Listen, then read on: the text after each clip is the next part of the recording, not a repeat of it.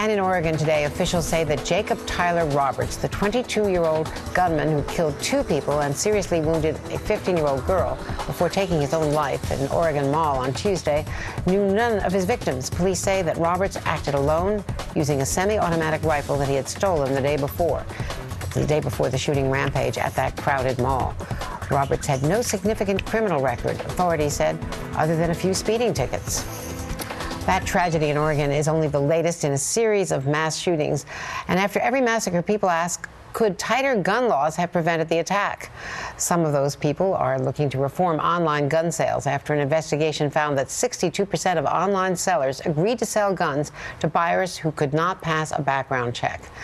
The share of online gun sales is largely unknown because under current law, many online gun sales leave no record to trace. Joining me now is Dan Gross, president of the Brady Center to Prevent Gun Violence, and John Loy, director of the Brady Center's Legal Action Project. Welcome both. I'm so glad you could come here to talk about this. Dan Gross, this goes all the way back with me. I covered the Reagan years, no Jim and Sarah Brady, so there's an issue here, and we're not talking about Second Amendment rights, but we're talking about reasonable background checks. What is the state of play right now? The state of play, we're incredibly optimistic because very clearly after you see these mass tragedies happen, this is a conversation that the American public wants to have.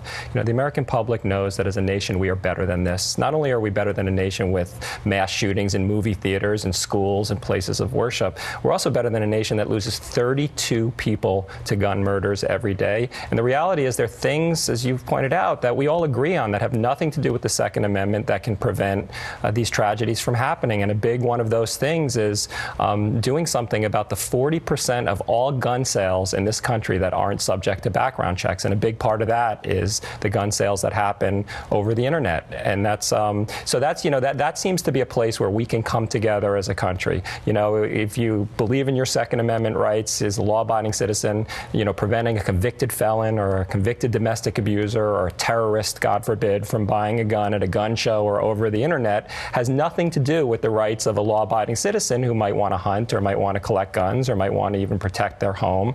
It just has to do with keeping guns out of dangerous hands and making this the safer nation we all want and deserve. Now, John, if we were to believe the initial reporting out of Oregon, though, this shooter who then killed himself had no legal background that might have prevented him from getting a gun legally because he only had some speeding tickets. He could have passed a background check. Well, we need to look at the gun violence problem comprehensively, like we do other social and public health problems. And if you look at the big picture, the 100,000 Americans who are shot every year, one of the big problems is, as Dan said, 40% of gun sales take place without a background check. And the internet can exploit that gaping hole in our laws and make it easier for dangerous people to get guns.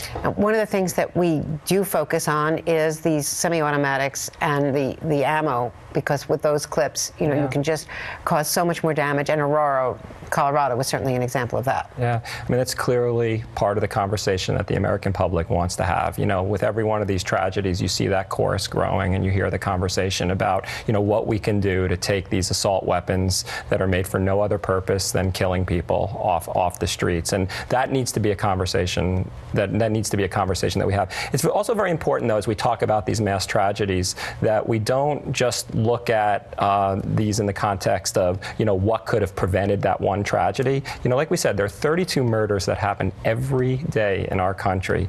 And what can we do so, maybe this guy would have slipped through a background check. But, there are 40% of all gun sales that aren't subject to background checks. And every day there are convicted felons, domestic abusers, dangerously mentally ill who don't get any background check at all. So, I think it's important to express our national outrage when these tragedies happen and certainly our national sympathy. But it's also important to look at this problem, as John said, comprehensively in terms of what we can do to save lives, because that's a value we all share. But John, the assault weapon ban has expired. There's no action. This president has said sort of sympathetic things, but not been willing to take on the gun lobby, at least before the election. And the online sales are really hard legally to get at because online traffic has all sorts of different laws. Well, there are things we can do. And the first thing we can do is require background checks for all gun sales. And that would... Even online?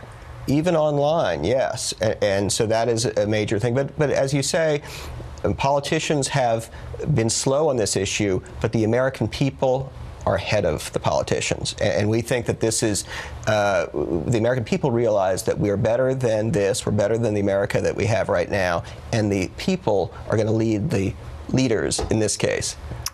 And one of those social issues that has been so difficult to resolve. Thank you very much. Thank you. Thank you. John Lowy, really good to see you.